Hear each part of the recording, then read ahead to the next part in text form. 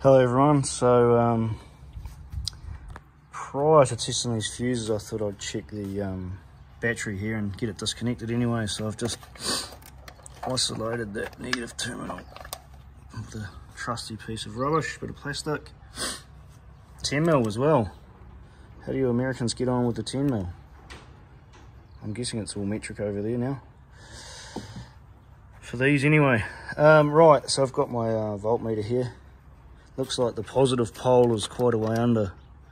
So I'm just going to go off one of these. I'm not sure if that's right or wrong, but if I need to, I'd have to, looks like remove this whole inner front compartment, which I'm not that keen to do, but let me know, leave a comment if you think this isn't going to give me the results I need. So I've just got that on the positive terminal.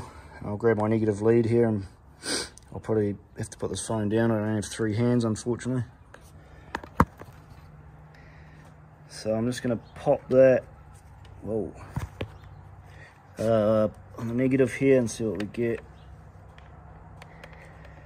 Okay, so that's showing 3.76 volts. So if I can maybe place that on there for everyone. There we go. Learn how to grow a third hand. So as you can see, they're only 3.77 volts. So the main battery definitely won't have enough charge to get things going. But before we charge it up, I'll go through these fuses anyway, see if I can figure out if any of these are blowing. Right, thanks again everyone.